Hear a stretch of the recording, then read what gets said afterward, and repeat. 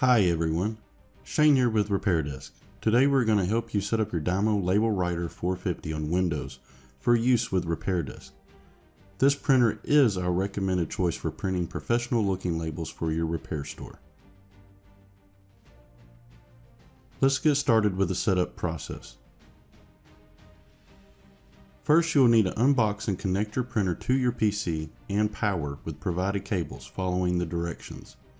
Then install the roll of labels.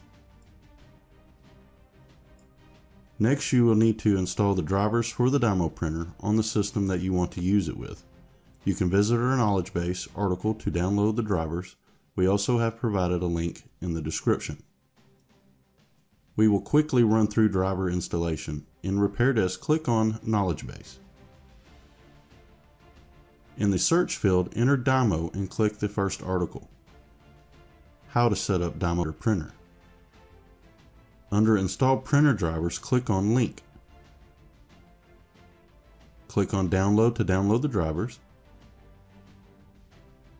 Once downloaded, you'll want to open and run the downloaded file. Next, click on Accept and then Install. Next, you will click on Yes and then Finish. Next, using the recommended Google Chrome browser for RepairDesk, we are going to modify the browser. Locate your Chrome icon and right-click on the icon, and then click on Properties. In the field Target, we are going to add Disable Print View, so Chrome Print will be disabled. Make sure this is one space between them. You can copy and paste from description as well. Then click Apply and OK. Next, we're going to go to Windows Settings, right-click here, and then click on Settings. Click on Devices, then Printers and Scanners. Click on DYMO Printer and select Manage. Then click on Printing Preferences. Then click on Advanced.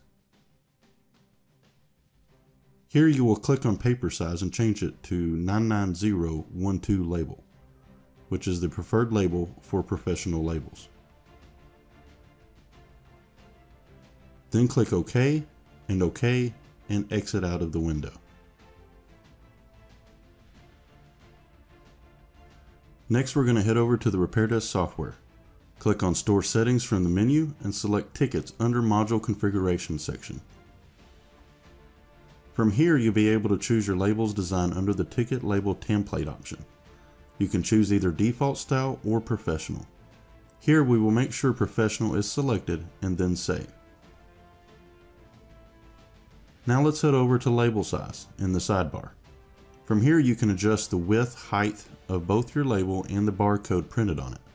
The default sizes are visible here.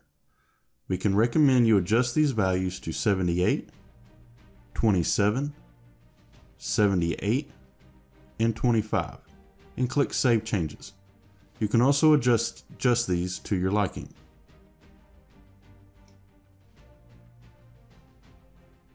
If you'd like to change the information that appears on your label, you can visit the template editor from the sidebar.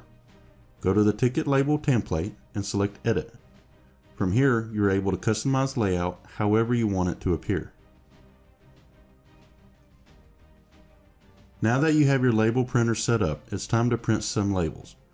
From the top bar, go to Repairs, select Manage Ticket, and then go to the ticket that you want to print a label for, and hit Ticket Label from the drop-down menu.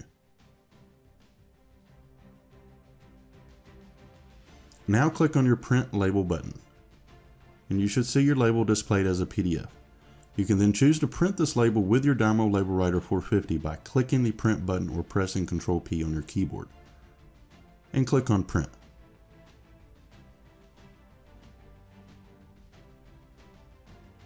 Now that you have printed a ticket label, it is time to print an inventory label. From the top bar, go to Inventory, select Manage Inventory, and then select Mobile Accessories and Parts. Go to the item that you want to print a label for. Select the Action drop-down menu and print Barcode, and you should see your label displayed as a PDF. You can then choose to print this label with your DYMO Label Writer 450 by clicking the Print button or pressing Ctrl P on your keyboard, and then click Print. And that's it. We hope this guide helps you setting up your DYMO label printer to print some great labels for your business. If you own a cell phone or a computer repair shop and are high quality POS software to keep track of your repair jobs, stay on top of inventory, look no further, and sign up for free. Or if you have any questions, please feel free to contact the RepairDesk team at support@repairdesk.co. Have a good one.